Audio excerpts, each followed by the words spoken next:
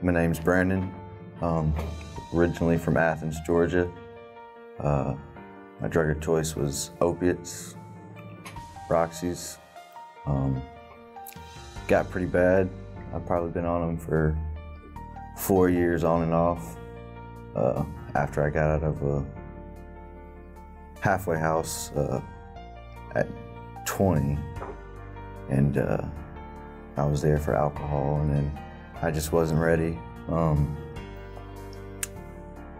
Found those, really enjoyed them, kind of romanced them a little bit. They seemed to ease the pain of whatever I was going through. Came down here with my girlfriend and her family.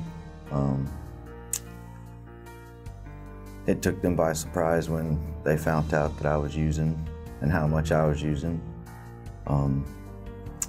It really got bad when my son was being born. March 17th, 2017. Every 3 hours I was going to get pills while she was in the hospital. Finding any excuse to go get them, you know, just terrible. Don't really remember too much of it. I know I cut the umbilical cord. Don't remember it. It was the happiest moment of my life, and I wasn't there for it emotionally. I was just disconnected. It was the only thing I knew what to do to stay sane in that environment. Then I got to the methadone clinic after I realized, like, hey, it's getting too serious. I need some help. They talked a good game. Wasn't worth the crap. Then my parents found out I was going there. They're both in recovery. They helped me find Palm Partners. My advice is, if you come here, go anywhere, listen to the suggestions, take a hold of whatever you can. It does work and it does get better. Embrace all the emotions, the pains.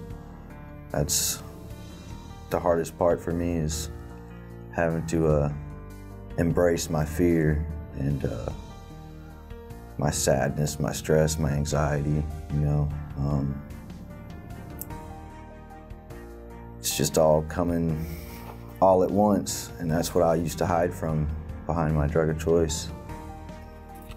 Thanks to Palm Partners, I have the skills and stuff I need to go to the next step to better my future for me. So thank you.